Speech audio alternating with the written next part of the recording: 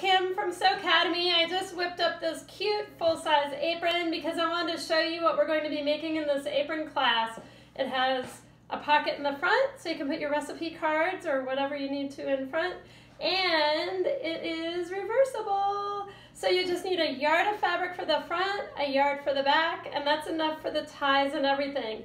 I hope I see you in class. It's going to be super fun and easy, and it makes a great hostess gift or a gift for yourself. Have a great day and happy stitching.